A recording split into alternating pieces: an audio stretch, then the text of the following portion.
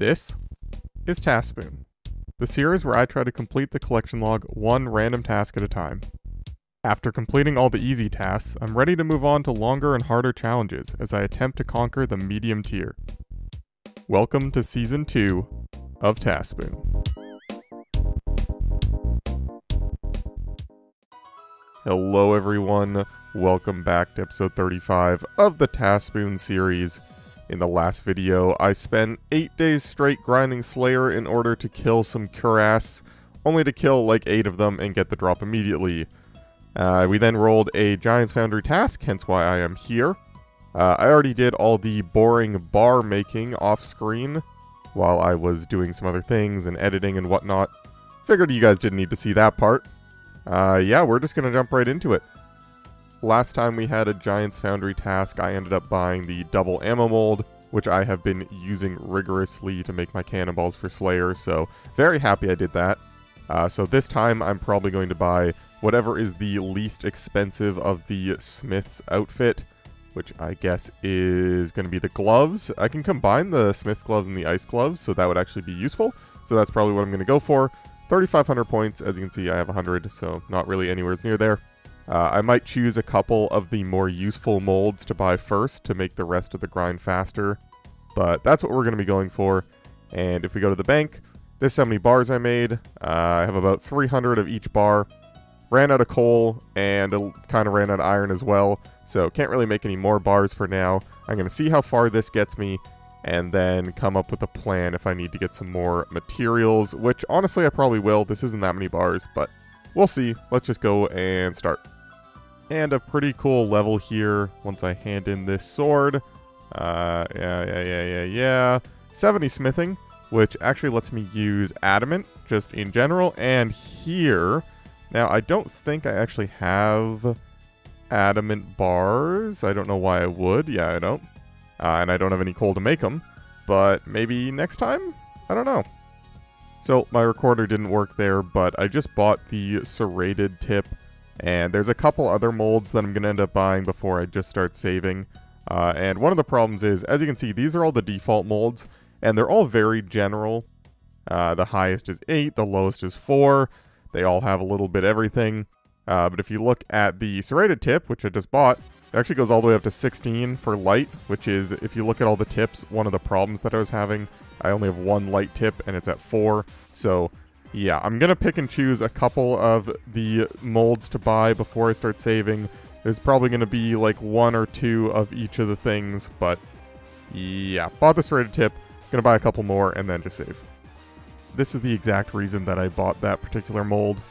This broad light sword was really a problem.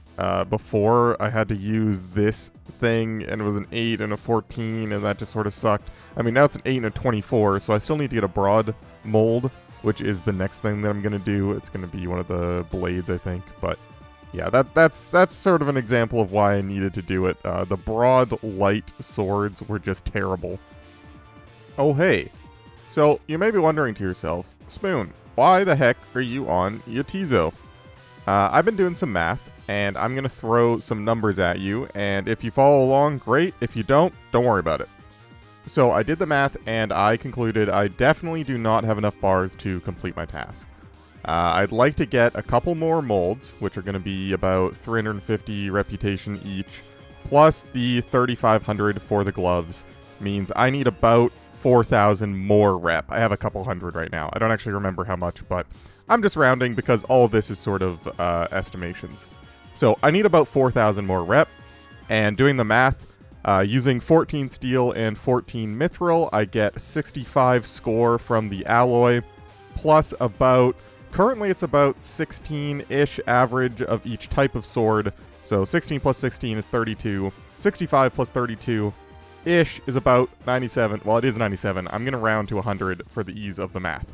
If I need 4,000 more rep and I get about 100 reputation per sword, that means I need to make 40 more swords. I use 14 of each type of bar per sword, which means I need 560 of each bar to complete my task. Now, considering that I started with even less than that amount of each bar, there's no way I'm going to have enough to complete this task. So what I need to do is either option A, get more bars, which I'm actually not going to do, or option B, get armor pieces or weapons that I can smelt down to use instead, which is what I am going to do. Now, there's a couple convenient tools for this, one of which is on the wiki, and it actually shows you how much money you're spending per bar's worth of material when you smelt down different objects. And one of the things that actually shows on there is shop prices. And this guy right here actually sells mithril claws for 522 coins, and each one of these is worth 1 bar. So essentially, I'm buying a mithril bar for 522 coins, which is what I'm going to do. I'm going to buy about 600 of these claws, which might take me a while at 4 per world, but either way, this is going to let me essentially buy my, like I said, buy my bars, and I'll get money back per sword that I make, and I'll actually get more money back than I'm going to spend on the pieces that I buy. I haven't decided what steel piece I'm going to buy yet. There's a couple options. The cheapest one is actually also steel claws at the guy in the Rogue's Den. The problem with that one is there's only 1 stock per world, and that would take a long time to buy 600 steel claws at 1 stock per world. So even though that's the cheapest, I don't think I'm going to end up doing that. What I'm probably going to end up doing is buying steel warhammers. There's a couple shops that sell it. Some have 3 stocks, some have 2. Some are closer to the bank, some are farther away. So I haven't actually decided what I'm going to do for the steel yet. But this is how I'm going to get my mithril for my mithril bars. Now, there's one other thing that I'm going to do while I'm here that people have been telling me to do for a while now, which is actually buy more bank slots.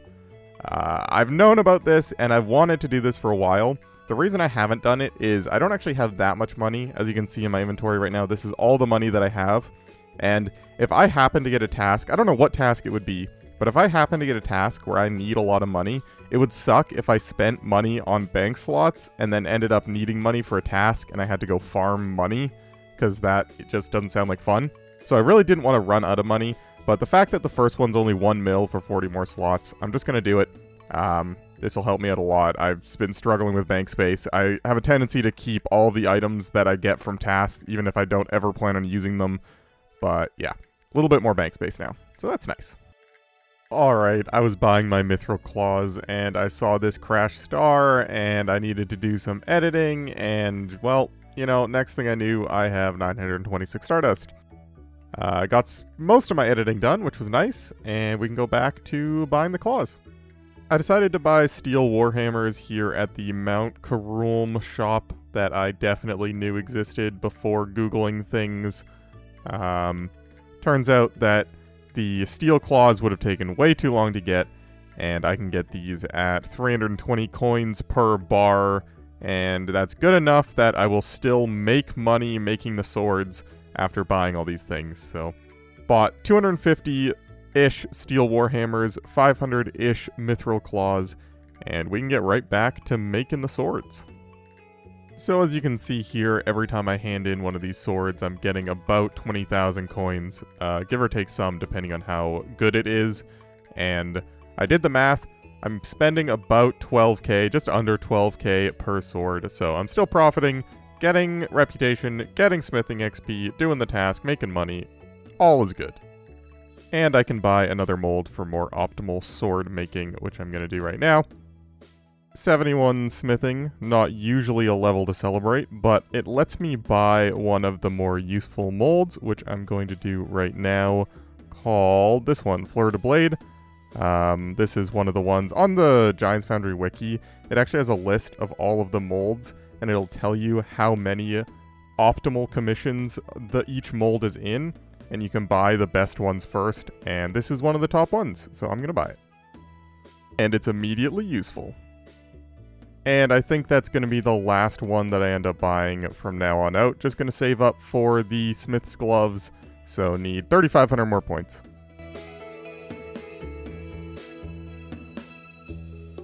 Alright, big sword here. If we go to the shop, 1762 rep, meaning I am halfway there. Nothing else to say. Gonna keep going.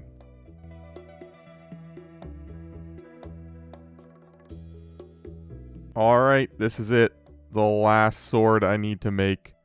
I have been grinding all day. I got to 74 smithing somehow, just from making swords. And I can buy the gloves. Yay. I didn't actually explain what these gloves do. I said you can combine them with the ice gloves, which you can, and I'm going to do, mostly to save bank space.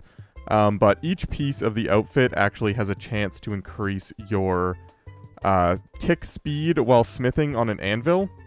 And when you have the full set, it's a 100% chance to save a tick. I think each piece is 20% because there's 5 pieces. So yeah, sort of useful, kind of cool. And we can do something else. So we can go ahead and press the complete task button over here. And let's see what we got to do. Get the cutthroat flag. I believe that is trouble brewing. Let me go check. So like I thought, the cutthroat flag is in fact from trouble brewing. And I don't know if I've mentioned this before, but there's a few types of tasks that I'm really not looking forward to doing. And one of them is in fact trouble brewing. It's just a lot of AFKing. Each game takes 20 minutes, and you get 100 pieces of 8 from it. And just looking at the shop, you can see how many pieces of 8 you actually need to get all of the collection log slots. And it is a lot, which just means a lot of AFKing. It's just not very interesting. Like, I don't mind doing it, and in fact, it'll let me get a little bit of time to edit some videos, but yeah, we're just gonna go there, AFK. I don't know what I'll show you, but yeah, 2,000 pieces of 8 for the cutthroat flag means I will need to do 20 games, which each game is 20 minutes, so yeah. Trouble brewing itself is a really strange minigame where you don't actually get any more points for winning or doing anything actually relevant to playing the minigame. You get up to 100 pieces of 8 per game based on how many resources you deposit, but you can just do all buckets of water and it doesn't matter. It doesn't matter the kind of resource. You just need to put 100 buckets of water in the hopper up here, and then you earn your 100 pieces of 8 for that particular game. So every game you just go and get 4 inventories full of buckets of water, put it in the hopper, and then just wait. So that's what I'm doing now. Like I said, not super interesting. I don't know exactly how much of this I'll show, but that's what I'll be doing for the next 20 games. So as you can see here, it took me about 4 minutes to get my 100 buckets of water, which, like I said, is all I really need to do to get my 100 pieces of 8. I have this little thing here that shows me how many I've done. And you can see this thing here, it says rum. You actually can get more than 100. For every complete rum that your team makes, you get an extra 2 pieces of 8. But it's generally just considered not worth it. It takes way too much time for how little reward you get. So the general method is just get 100 buckets and AFK. I'm actually curious if it'll go over 100 here. Yeah, so you can see even putting in more buckets of water, my contribution doesn't go up anymore. Capped at 100, so now I wait 16 minutes and do it again.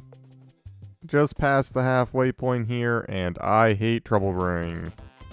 Alright, this is it. Last buckets of the last game. I mean, I still have to AFK for 16 minutes, but we're essentially done. Oh, there we go. Last game. Let me get out my other pieces of 8. And we can go ahead and buy. Let me just check to make sure I remember which flag it is. Cutthroat flag. This one. 2,000 pieces of 8. Thank goodness we're done with that. I think I'll save you guys from having to watch any more of that than necessary. Go ahead, complete that one. And let's find out what we're doing next. Oh my god. I hate this game. Well, if you're wondering why this video is going to take so long to come out, that's why. The full set's going to cost another 2,500 pieces of 8. So I essentially have to do what I just did again, plus some. Yay. I would like it to be known that this is the first time that I've ever even considered rolling a different task. And if I don't do it now, I think you can trust that I'll never do it, because this might be the most painful back-to-back task I've had. Obviously I wouldn't actually do that, but the thought was there. I'm probably not going to show much of this. honestly, the next clip you see is probably going to be when I'm done, so I'll see you then. With the end of that game, I am officially halfway done this task, and I know I said I wasn't going to record anything until I was done, but I actually have a big announcement. I got accepted into the YouTube Partner Program, so that is pretty cool. It doesn't really change that much. I'm still going to be making videos, but now if you see ads on them, I might actually make some money off it. And that's all thanks to you guys subscribing and watching and liking and commenting and all that. It really does help. Even the last video I just put up ended up doing really well. And it said directly it was due to regular viewers' engagement to the videos, which helped promote it to other people. So thank you. Wouldn't be possible without you guys. And I'm just glad that you guys are enjoying the series and that you guys don't want to have to suffer through 18 hours of trouble brewing like I do. And yes, I did the math. The first task took about 8 hours, and this one's going to take about 10.5 hours, so yeah. Hey, there we go. The last game got my 2,500 pieces. Now, if I did math wrong and it's actually more than this, I'm going to be really sad. I don't know. Did it say which one? It didn't, but the picture's green, so I'm going to buy the green one. There we go. Thank goodness I'm done with that. 19 hours of AFKing trouble brewing. Let's go get a new task. Hopefully not another one. I looked and there is actually a couple more trouble brewing tasks on the medium tier, so let's just hope that I don't get one. Okay, good. So the giant egg sac is actually an interesting little task for me here.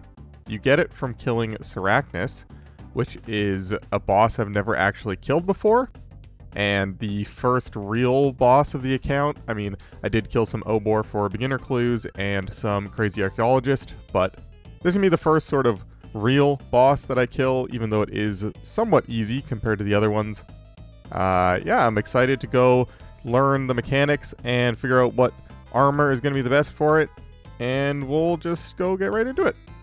As far as the boss drops go, not the most interesting drop table. I'm going after the giant egg sac. There's also the jar and the pet and the cudgel. The cudgel would actually be an interesting weapon to have. It's a crush weapon, 65 attack requirement that doesn't use charges. So it could actually be useful in some places for me right now. But obviously we're going after the much more likely giant egg sac. Yeah. I can't believe that I'm actually doing this, but Sarachnis is weak to crush, and I don't have a crush weapon, so I'm gonna buy a dragon mace. I would have never thought I would ever use this weapon, but here we go. This is what I'm gonna be using. High magic defense, so ranged armor, crush weapon, high strength bonus, prayer bonus. Yeah. Well, I got everything ready. I got my inventory set up. I got my thralls, I got my gear, I got my weapon, all ready to go. And then I see this thing in the chat box that says, avoid world hopping or dangerous activities while we investigate world issues. So I guess I'll go to bed and do this tomorrow. Well, I would like it to be known that my disappointment is immeasurable and my day is ruined. Last night when I said there were some issues with the servers, they had to do some rollbacks. Which means I'm not actually done at trouble brewing yet, again. I need to do 5 more games to redo the task to get my set, so I'm back here. I'm very sad, but that's just the way it is, so I'm gonna real quick do that, and you're not gonna see any of it, just pretend this never happened. But yeah, I gotta say, this must be the worst episode of the series so far. Not bad as in, like, actually bad. Bad as in just, like, funny bad. Everything that could go wrong has gone wrong, and the things that have gone right have just been not very interesting. God, I hope that Sarachnis is interesting. Otherwise, I don't know how to redeem this episode. Alright, here we go. Done the task again. Rebuying the outfit. Alright, let's go kill the spider. I mentioned previously that the next time I was going to do anything combat related, that I could go and unlock Chivalry, now that I got 60 prayer from my Slayer grind, so that's exactly what I'm going to do. I'm glad I didn't decide to do this last night like I was thinking about doing, because I would have had to do it again.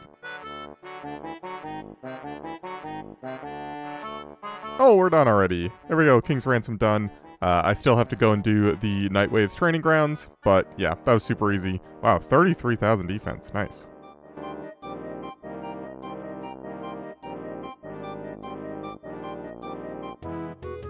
Alright, and this should be it. Once I hit 2 damage on Sir Lancelot, done with the Knight's Training Ground, waves, whatever. There we go. Access to Chivalry. Hell yeah, huge XP drops. Love to see it. I didn't get my recorder on in time, but this guy was using a granite maul to kill Sarachnis, and I freaking love that. That's some true 07 vibes. A 7-tick attack weapon to kill a boss. My guy over here let me take his world, so we're just going right in. So, like I said before, never done this boss before, but as far as I can tell, you pretty much just need to switch prayers. Oh, I should summon my thrall. You pretty much just need to switch prayers every time he does his thing to go from range so he doesn't hit you while you're trapped, and then back to melee once you get in melee range. And the guide that I read said just ignore his ads. They don't do enough damage to be relevant. Just kill the boss. So that's what I'm going to do.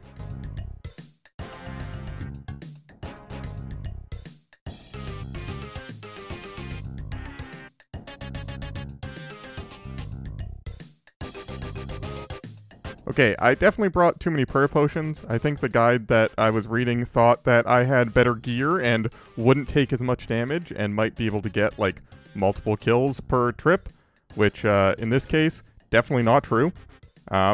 So next time I do this, I'm going to bring less prayer potions and more food. Hey, first kill, though. See what we get. Grubby key. Alright. Now that I'm actually getting into some bossing tasks, I'm going to need to do Taibo Wanai Trio anyway to unlock being able to fish Karambwams.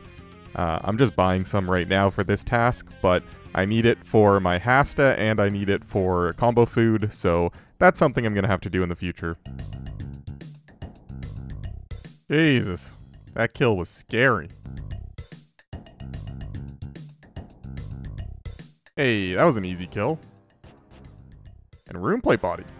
I decided that even though I may have enough supplies to go for another kill in this trip, I'm just going to do 1-kill trips for now. If I don't get the kill, this is just a massive waste of supplies, and it's not that much of a run, so yeah, I'm just going to do 1-trip kills for now, save a bit of supplies, and guarantee I get the kill every time. Hey, 4th kill coming in for some Chaos Runes. And there we go, kill number 5. See what we get. Cosmic Runes. And another one.